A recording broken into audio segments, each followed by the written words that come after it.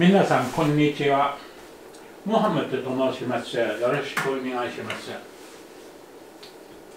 今日は英語の30番の授業を教えたいと思っています。今日の授業は何々もについてになっています。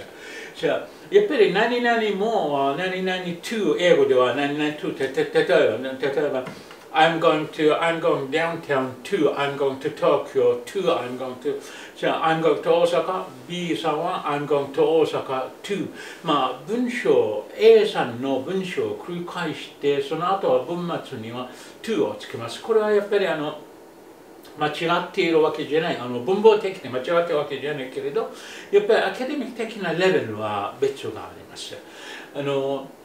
アカデミック的にやっぱり大学とか高校でもいつも me too 使って I am 何々 to I am 何々 to だけを使ったらこれはやっぱり否定的になります。だからその何々 to の代わりに何を使えるか今日やりたいと思っています。よろしくお願いします。So, 例えば we use to at the end of the sentence to confirm that we are of the same opinion or in the same situation. さあ、文末に to を使用し、私たちは同じ意見があるか、同じ状態になっているかと知らせるように使います。さあ、例えば No.1 ここで No.1 は一番の文章という。We have a car, 私たちは車を持っています。ここは We have a car too 同じ文章を繰り返してただ文末に to をつけているんですね。So, No.2 I'm a student too 同じことになっています。I got up early this morning too また同じになっています。I had breakfast at 7 too 同じことになっています。Miriam is a student. Jill is a student too. So, 名前は Miriam、ここの名前は Jill だけど、内容は同じ。I wanted to become a policeman too. Policeman は警官。become は何々になろう。wanted to become は何々になりたかった。何々になりたかった。So, I wanted to become a policeman. 私は警官になりたかった。I wanted to become a policeman too は同じ。私も警官になりたかったんでしょう。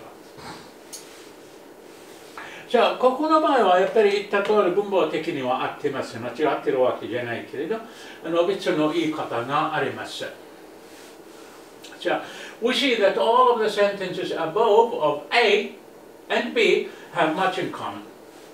A と B の先ほど見た文章はいっぱいの共通点があります。まあ同じこと、ただ文末に to を B さんがいつもつけていたんです。So, whatever A does is also done by B. A は何でもやっても B がやりました。ごめんなさい。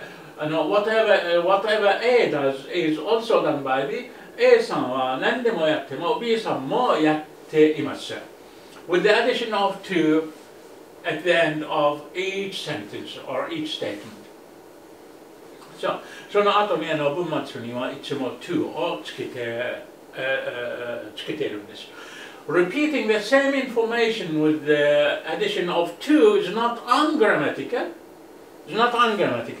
同じことを言って to をつけてもやっぱり文法的じゃないわけじゃありません。But there is another way of use for B that sounds more concise. なんだけど、もっとはっきりしたのやり方、B さんにもっとはっきりしたの言い方があります。Without the need to repeat the whole sentence.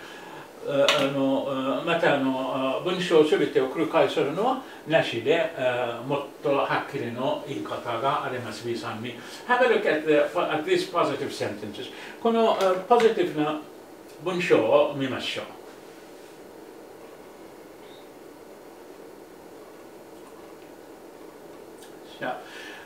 No.1 A. We have a car. Present は現在形。We have a car. Instead of we have a car too の代わり。We have a car too の代わりに We can use so do we. So do we. There is, we have a car to 繰り返するいうのは必要じゃありません。ただ、so do we. So do we. do は助動詞です。助動詞です。do は助動詞です。現の動詞の代わりに使います。助動詞。だから、現の代わりの動詞の代わりに使います。So do we. また別のことがあります。いつもの文章は、例えば、I am 主語で始まります。I am 主語で始まりますけれど、この言い方を使ったら主語は一番最後に行きます。例外なく一番最後に行きましょう。例えば、so do we. I am a student, so am I. I am a student, so am I. 同じことを繰り返するのは必要じゃありません。ただ、so am I と言ったら、100% 合っているんですね。Ursula is a teacher. Ursula is a teacher. Ursula さんは先生になっています。So is Jill. So is Jill こそ。Jill も先生になっています。So is Jill. さあ、ここは Ursula は主語になっている一番最初に、ここは Jill も主語になっている一番最後です。I am happy. So am I. Miriam is lonely. So is her father. Miriam is lonely. Miriam は寂しいです。So is her father. 彼女のお父さんこそ。彼女のお父さんも寂しくなっています。When the statements are in the past tense, the reaction takes the form of the past tense as well. Statement は過去形である場合、反応も過去形の形をとります。例えば、I got up は get up の過去形。I got up early this morning 過去形になって、instead of repeating 繰り返するのは必要じゃありません。ただやっぱり we can say so did we とか so did I got up early, so did I got up early this morning, so did I それとも so did we それとも so did he, so did she など。助動詞は現の動詞の形をとります。助動詞。やっぱり一般な動詞ここです。got up その代わりはget up だったら do になりますけれど、過去形 got up 過去形になっているから got up so did になっています。Number 2 we had breakfast at 7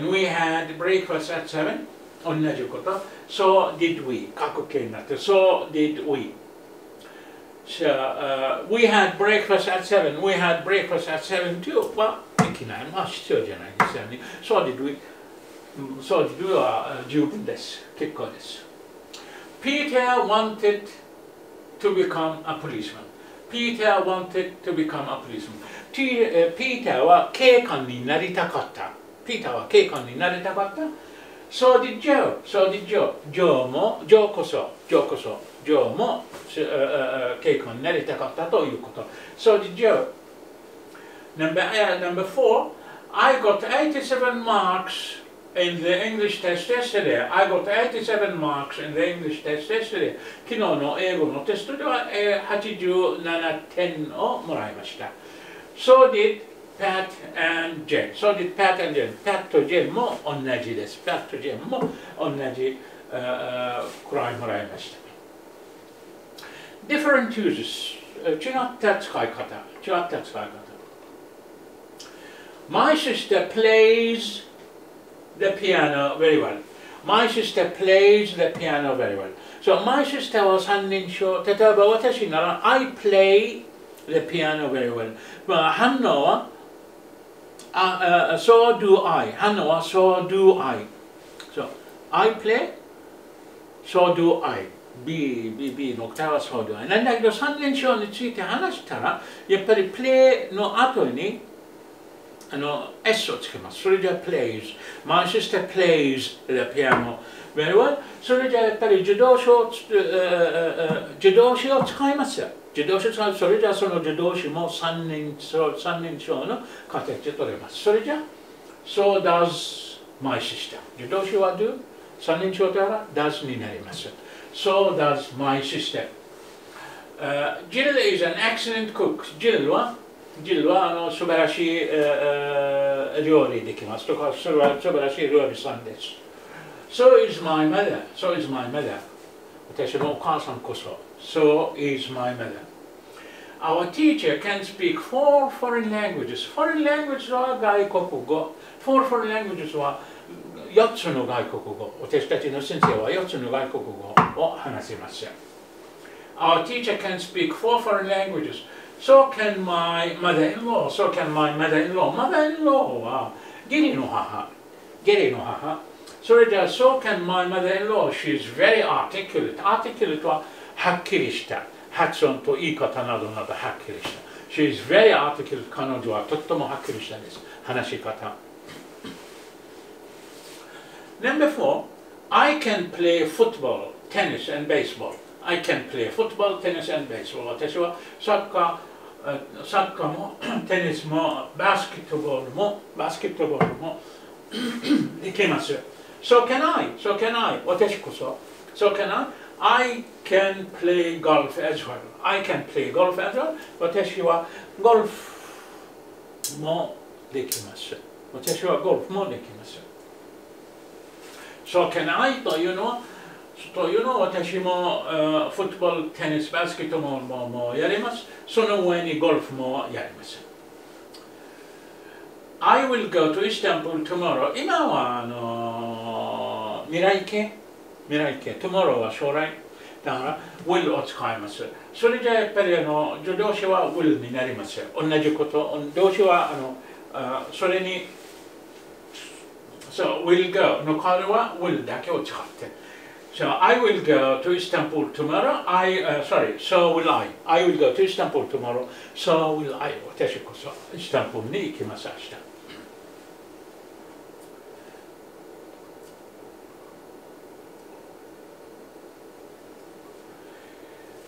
We were very tired after the competition last Tuesday. Competition は試合。Last Tuesday は信用の火曜日。だから先週の火曜日の試合の後に私たちはとっても疲れていました。We were 私たちは何々でした。We were very tired 私たちはとっても疲れていました。After our competition last Tuesday 先週火曜日の私たちの試合の後に私たちはとっても疲れていました。So are we 動詞は B 動詞。We were So are we 私たちこそ So are we etc. この etc. などどういうやっぱり So are we So was I So was they So was he So was she などこういう言い方こういうことです。じゃあやっぱり多分長かったの説明かもしれないけれど私はやっぱりはっきりした説明をしたかったから皆さんは分かってくれたらとてもいいです。まだ問題があれば知らせてください。やります。問題ない。もっともっと簡単になるように頑張ります。今は練習があります。